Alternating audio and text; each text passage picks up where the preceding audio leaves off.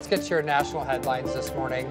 A big vote in the House this morning on whether to put the immensely popular social media app TikTok on the chopping block. Lawmakers are threatening to ban the China-based app in the U.S. due to rising concerns about data security and foreign influence. ABC's M. Wen has more.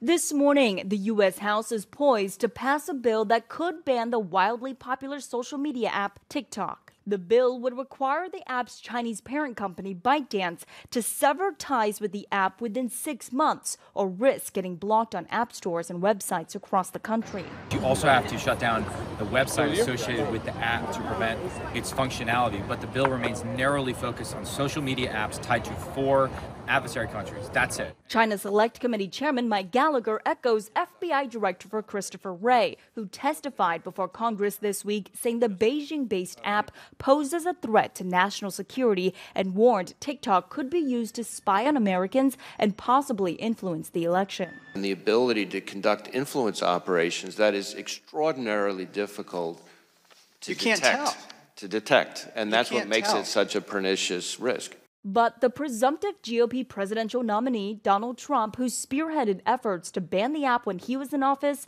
is reversing course, opposing the bill. There are a lot of users. There's a lot of good, and there's a lot of bad with TikTok. But the thing I don't like is that without TikTok, you can make Facebook bigger. And I consider Facebook to be an enemy of the people. The company TikTok says a ban would trample the First Amendment rights of 170 million Americans. Banning TikTok also means taking away a voice and a platform for communities of color and queer creators that have made TikTok their home. Still, Trump's opposition is doing little to deter most House Republicans, and the bill is expected to pass the chamber with bipartisan support. But it faces an uncertain future in the Senate. M. Wen, ABC News, Washington.